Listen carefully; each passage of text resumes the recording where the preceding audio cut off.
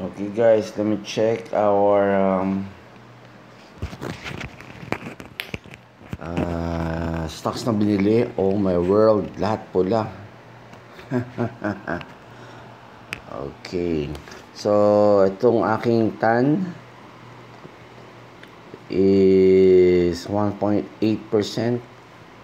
natin binibili lang naman natin dito pa $30 eh. So, pero again, ang principle dito, gusto natin mag-earn and to trade for a living. So, now, itong platform na itong GoTrade, this will be our good start in trading the US market kasi pwede tayo bumili dito ng fraction na lang. Okay, next, yung SEDG. Wow, ang laki at 3%. Ito naman, $20 lang ako dito. Now it's $18.92. Grabe. Negative $1, 1.08, 5.38%. Yun lang ang downside nito, no, as compared sa regular na mga trading brokers na pwede ka mag-set ng cut loss. Dito walang ganun eh. Kaya kailangan talaga ito mas bantayan. Okay. First Solar, ganun din. 2.2% ang down ko. Ito, Camden Property. Down ng 0.52%. Okay, so tingin tayo sa chart natin kung anong itsura niya. Kung kailangan na ba ibenta o wag muna. Okay, good morning everyone. Good morning to my 40 subscribers. Today is March 31. It's a Thursday. Nagtimpla na ba kayo ng mainit na kape? Sarap. Okay, so titignan ko yung aking mga stocks na binili at lahat sila pula. Okay, so let's start with etong CPT, Camden Property Trust. Ano ba nangyari dito? Okay, bumaba siya pero it's still on a green and above EMA 20 and EMA 50. So, goods pa siya. So, no worries. Don't panic. And then, yung MACD natin. Tingnan natin yung MACD natin. Oh, goods naman siya. Nandito siya sa ibabaw ng histogram. About to build a momentum. So, no worries. Kaya ito maganda pag pag marunong tayo ng technical analysis, hindi tayo basta-basta nagpapanik. Okay? So, by the looks of it, etong hinahabol natin, itong channel na to, na umabot siya dito sa kanyang resistance. Alright? So, let's move to TAN. Yan, Invesco Solar ETF. Okay. It is above EMA 50 pa rin. Basically, gaano siya dito? Nagko-consolidate. Kailangan natin ng box.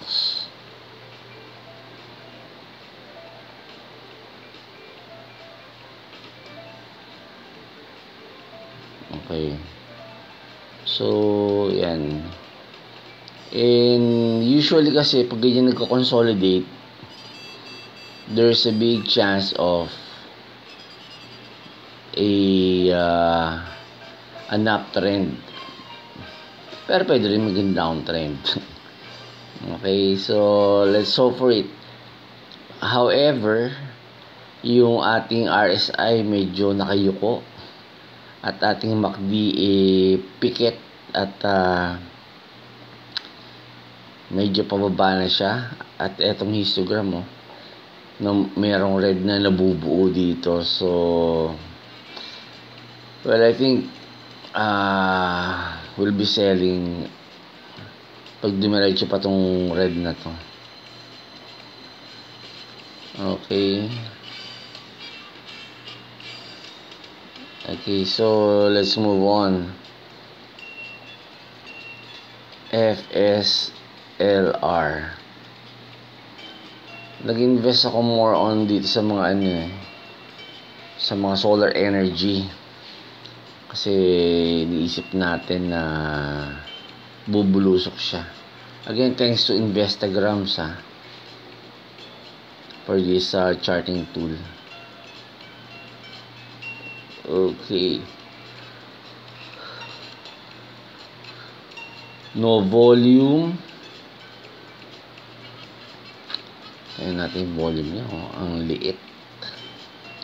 Pasara na yung trading hours natin. It's 3:58. So, but still, it is still above the EMAs.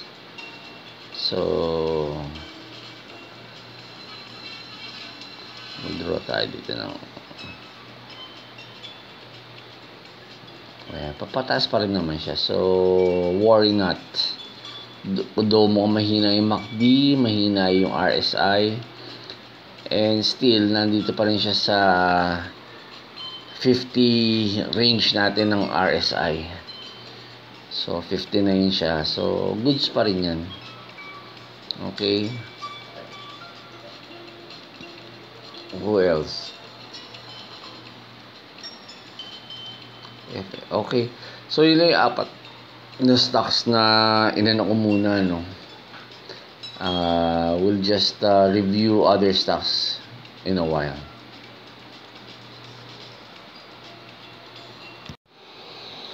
Okay, guys. Let's go to my watch list. And we group this according dito sa group ng GoTrade. One is Combat Carbon. Ito basahin natin. Going green isn't just a nice idea, it's a phenomenon that is driving big investments in clean technology. We've seen the future. It's vegan and drives an electric car. Always bet on green and save the world.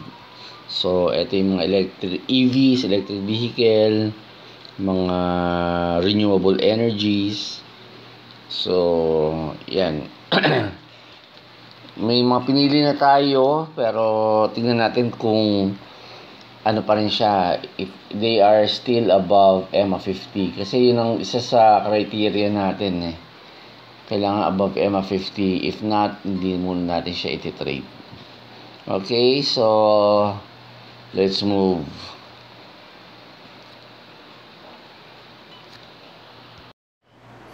Okay, guys. So, titignan natin tong mga electric vehicle and renewable energy. So, tignan natin. So, quick lang to Again, ang standard natin dito is above EMA 50.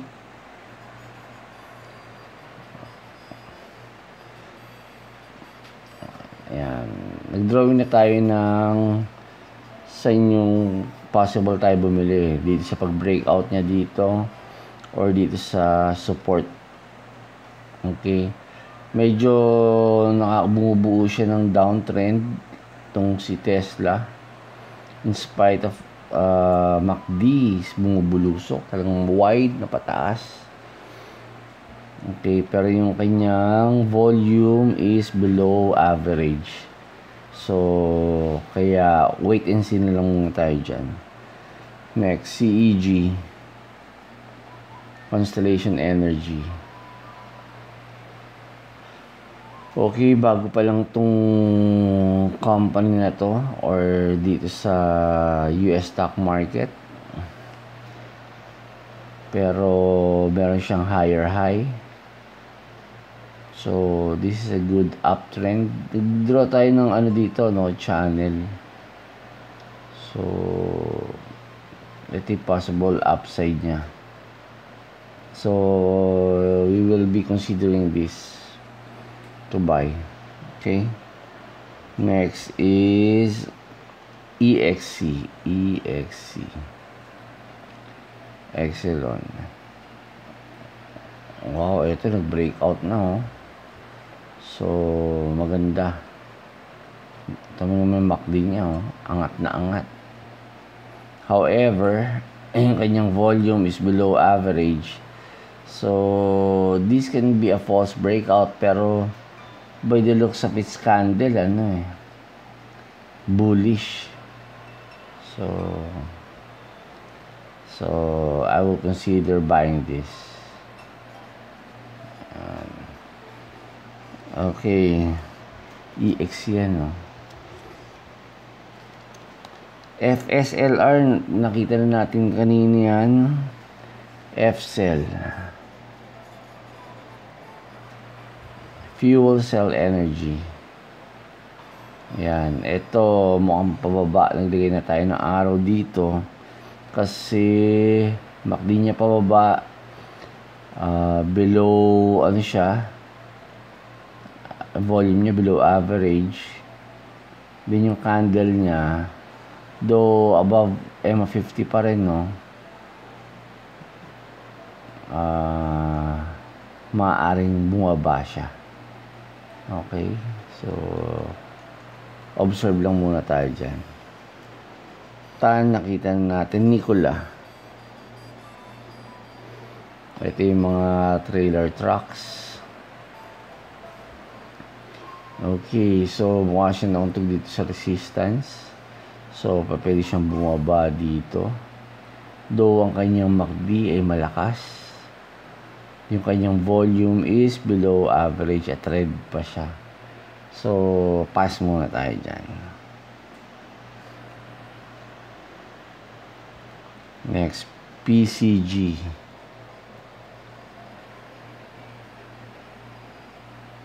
Guys, napanood nyo na ba yung yung crypto something sa Netflix?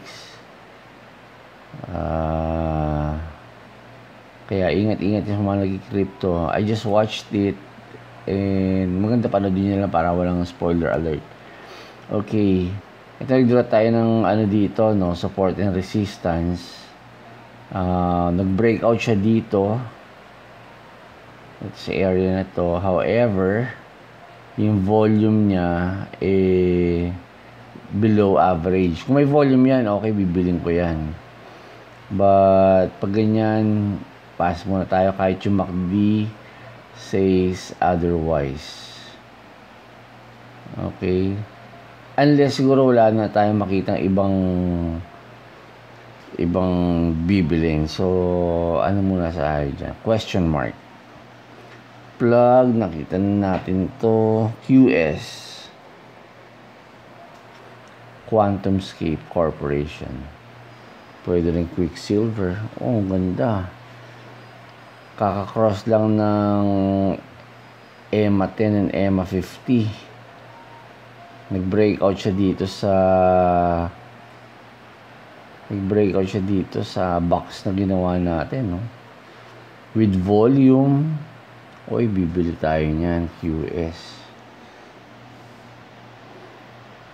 Okay. Guys, sinusulat nyo ba itong mga to? Ako, ginagawa ko, meron pa rin akong notebook. Sinusulat ko itong mga napipili ko, parang mas mabilis siyang tignan kasi. Though I want it to be full digital, para mahirap. Eto guys, sabi natin, magkaka-pen handle. Okay, pag angat dito sa neckline niya, untog. Yan. Though it is still above EMA10 and EMA50. However, there's no volume and the MACD payoko at nakapikit. So, pass tayo dyan. Okay.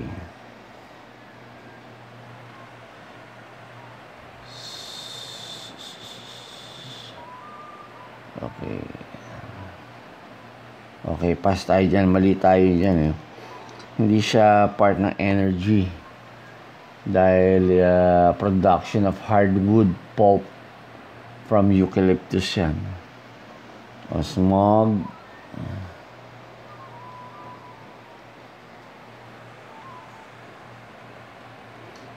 Okay, maganda rin. Nag-cross yung 10 and 50. Okay. Nung nag-cross siya, meron ba siyang MACD? Paangat to. Though walang volume. Nag-gap up siya. Tapos nag-red candle. So, pwede. So, pag-isipan natin yan. For review, yung mga ganyan. Okay. Next, punta tayo sa mga energy stocks like Devon Energy. Parang time to buy kasi umangat na siya dito. Tapos binigyan tayo ng opportunity to buy here. However, yung ganitong mga candlesticks, pababa yung dark cloud rising to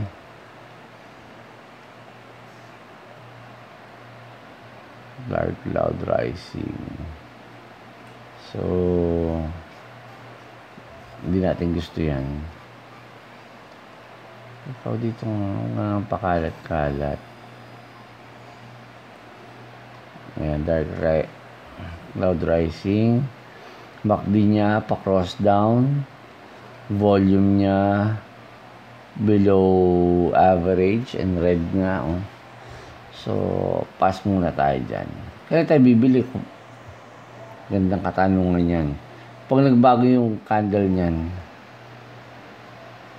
unless ikaw risk taker ka, di pwede ka walang bumili dyan.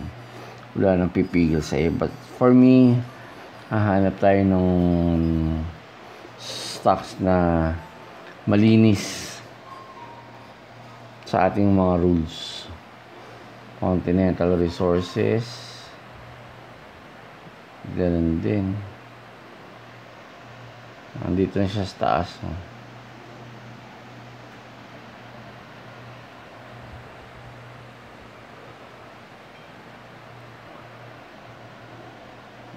Okay, so pass muna tayo dyan. XLE.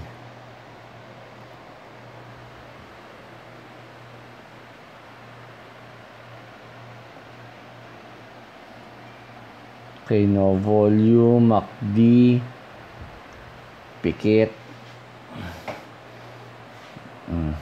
Medyo mahina siya. Though, nandito lang sa ibabaw na pwede. Pwedeng i-consider. PXD.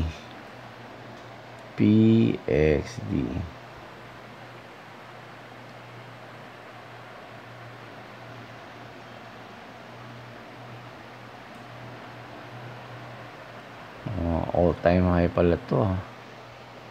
Tingnan nga natin sa year to date.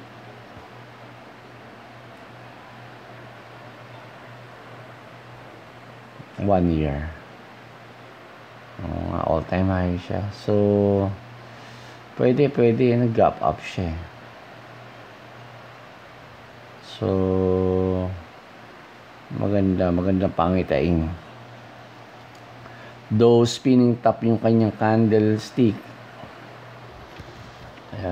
pwedeng tumaas, pwedeng bumaba. Gaya nito.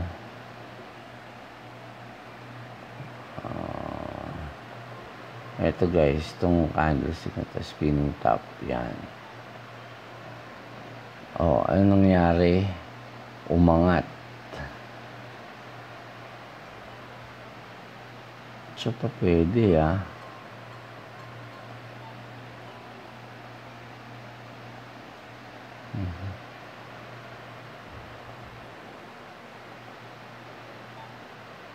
Spinning top.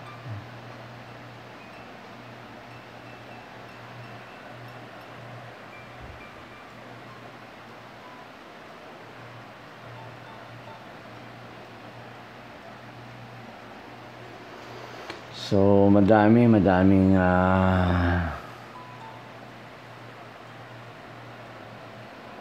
so, pwede. Ang pangalan niya, PXD. Okay, TRGP.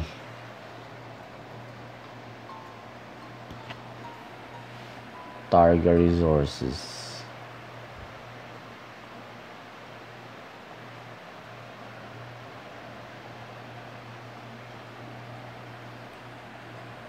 Targa Resources. Okay. Nasa upper channel na siya. So, pwedeng breakout to, no? Dahil may volume, MACD, palipad.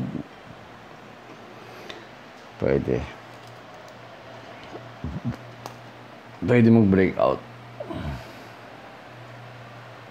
Low yung volume niya, sakto-sakto lang. Okay, wait lang guys. ExxonMobil. Mukhang breakout din. Ayun, yung term pala na hinahanap ko, anomaly. May mali. Anomaly. Pag yung candlestick kunyari nag-breakout siya, no? Pero hindi naman supported by volume, may anomaly. May nagtaas lang ng presyo. Okay. So, that will save us some money. Naku, mukhang may binubong head and shoulders. Shoulders, head. Shoulders. Oh my. So, pag head and shoulders, that is bound downward. Kawaii na. Okay, that's the beauty of charting, guys, of knowing technical analysis. Natutunan ko sa COL kanina, nanonood ng video, na pag nag-enter ka ng stock or bumili ka using technical analysis, pag aalis ka rin dyan, gagamitin mo technical analysis din. Pag fundamental analysis ka nag-enter, tignan mo yung mga niya, mga income niya, assets, compared last year, mga revenue niya. Pag mag-out ka, doon ka rin titingin. Okay, para hindi tayo malilito. Minsan kasi, combo Pero try nyo rin, kung subukan nyo i-try. Pero parang ako, it makes sense to me na kung technical, kung fundamental. Okay, parang hindi tayo malilito. Nakakalito Okay? COP.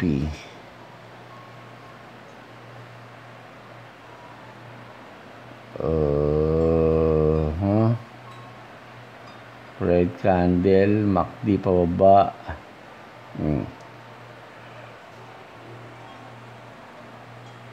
Ito rin natutunan natin. Usually daw, pag i-announce na yung earnings or itong mga dividends, yung stocks bumababa.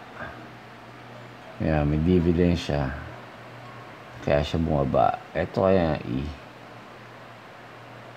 nag-announce din dito. Kaya siya bumaba. Pero after the announcement, tataas din naman siya ulit. Okay. Ito, malapit na kasi mag-announce.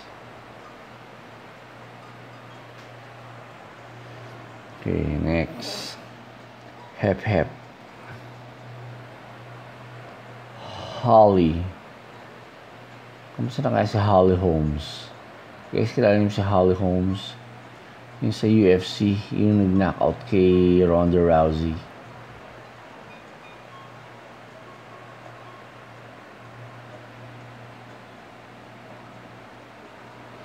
Makakatamad naman ng UFC. Dahil di ko nakilala yung mga fighters.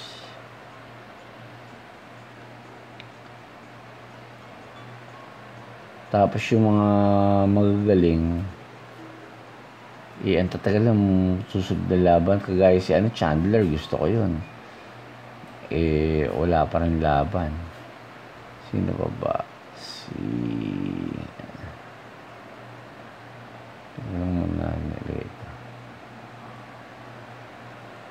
Chandler. Ganda yung laban nila tsaka ni Justin Gaethje. Okay, MACD natin paangat above EMA 50, EMA 10 about to cross, kaso possible na dito siya mauntog, and so maliit lang yung upside natin as compared sa ibababa niya, which is itong support niya. So pass muna tayo dyan. CCJ.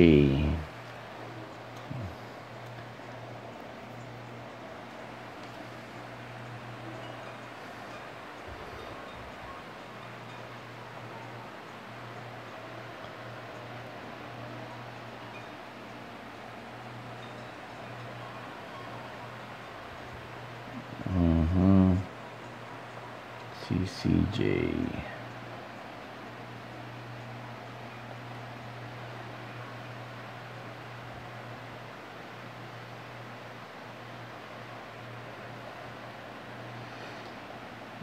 Okay, ito na.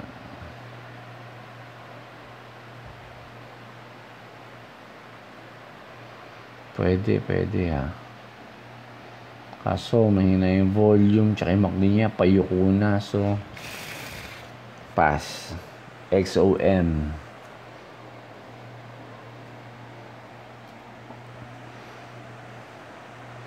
Wow, eto nga palian natin. Ito na, sinilip na pala natin kanina. Eto, galang. Golar. Wow.